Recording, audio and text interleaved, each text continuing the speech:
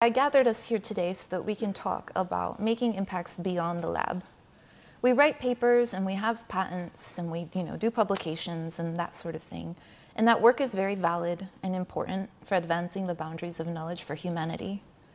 But one thing that I feel like I wish I had more experience doing was thinking about how I can take the work that I'm doing in the lab and connecting it to my community and to my society.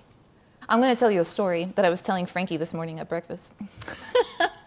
My daughters last Halloween wanted me to dress like a brat doll with them. And so I thought, I'm going to find a really cute outfit at our local thrift store. And I found this little getup that I decided to wear. It's a jumpsuit. I thought leopard print is high fashion. It was $5. So I was like, let's do this. We're in the car on the way to go trick-or-treating at the wealthy people neighborhood where they give out the whole size candy bars. We're rocking out and all I did was lean forward. I just heard a pop, pop.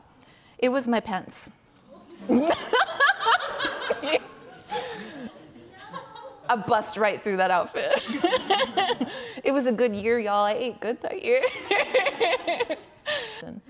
I've been thinking about this moment a lot during this conference because a lot of my graduate school experience kind of felt like squeezing into something that didn't fit me.